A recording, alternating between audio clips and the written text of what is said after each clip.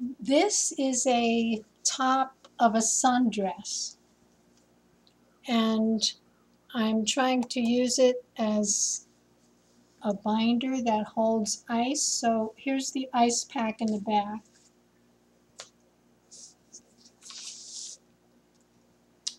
It's kind of like a geisha outfit, isn't it? They have a pack back here. And I wanted to show you how I'm sitting down.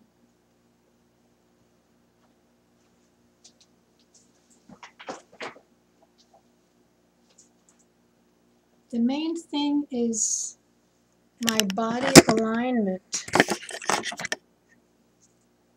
Let's see. So this involves the sumo position. Your legs are apart like a squat, and you put your hands here for support. You arch your back and you put your head back, and then you sit down, and then you adjust the two pillows, and also the pillow is pressing against the ice pack so you could feel the cold better. Hold on, let me move the chair closer.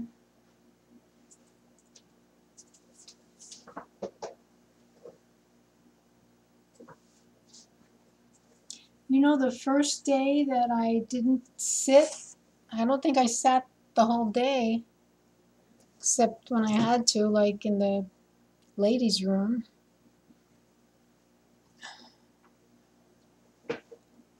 Anyway, that day, uh-oh, I have to move this closer. Everything is such a production.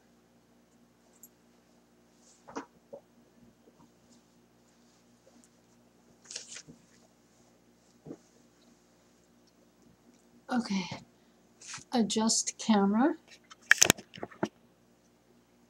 Happy Sabbath. So, surprises in life, huh? I suppose I'm going to learn wonderful things from this experience and maybe help other people with their physical problems. I hope. I want to be useful. And the Sabbath today, it's usually days I watch old movies, and of course in the morning I study a lot,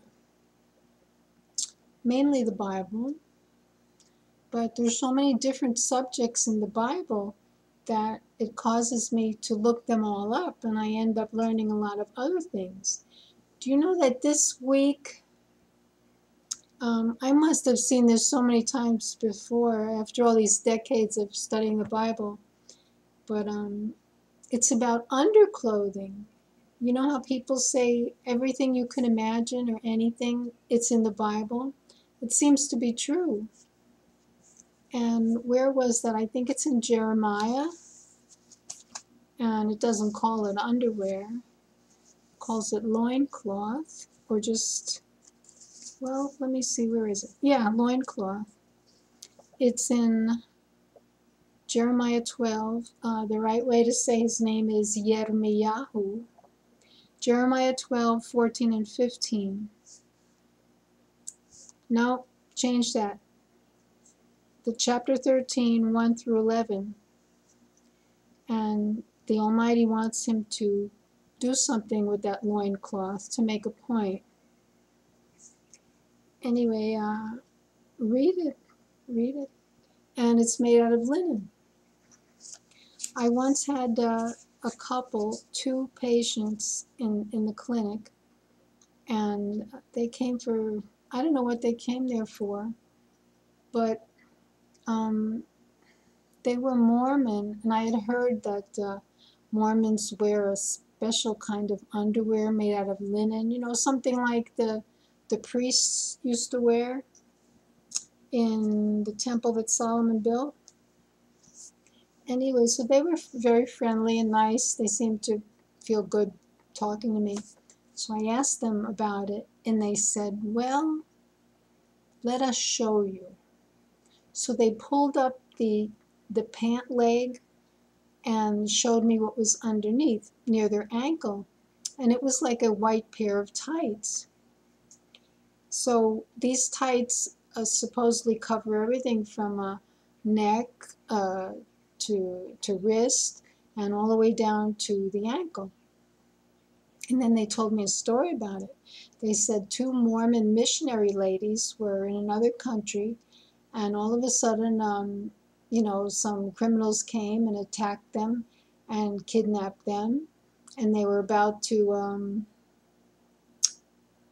violate their bodies, and they pulled off part of their clothing, and they saw those white tights that go from the neck to the wrist to the ankle, and they were like stunned, um, like maybe these ladies were nuns, were I don't know, but they stopped and they ran away. So that was an interesting story. Anyway, it would be better if people start dressing more modestly. Your skin is to protect you. Your clothing is to protect the skin. And I was reading lately that makeup, the kind you wear on your skin, not your eyes or your lips, but just all over your skin of your face, actually clogs the pores to the point that the pores react by opening up more because they're trying to do their job of secreting oil on the skin to keep it moist, sebum, and also to let out sweat. So this means that whoever is using face makeup is making their pores larger, and I don't think anyone wants large pores in your face. So what else? What did I start out talking about? Oh, the ice on my back.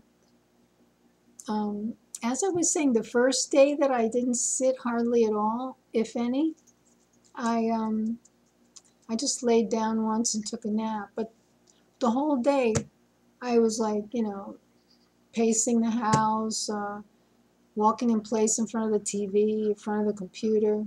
The next day, I was almost 2 pounds less. So this shows you how sitting, it's not just bad for our spine. It helps us, gain weight. Um, so I don't think people used to sit around so much decades ago. That's about it. I have lots of ideas. My problem is trying to think of one that's appropriate for today or for whatever. Trying to choose. It's like mowing the yard. Which part of the yard looks the worst, so I can mow that first.